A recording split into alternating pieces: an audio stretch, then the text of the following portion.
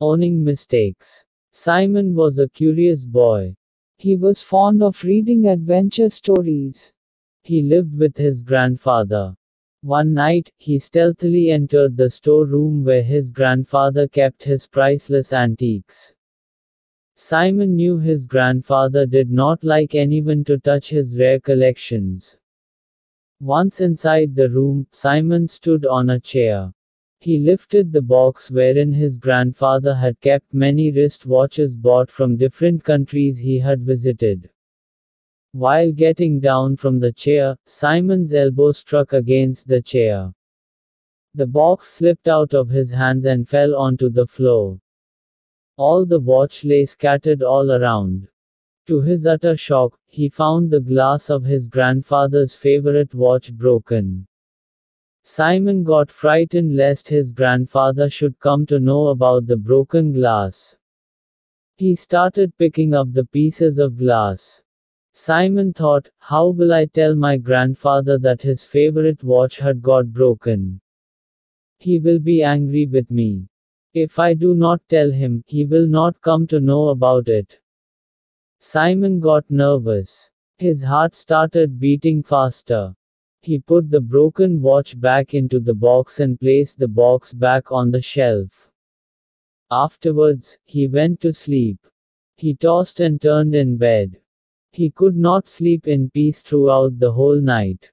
The next morning, Simon got up early.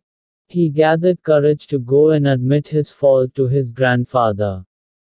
Reaching his grandfather's bedroom, he told him everything. The grandfather looked thoughtful. He did not say anything to Simon. He went over to the storeroom. Simon kept standing with his head down.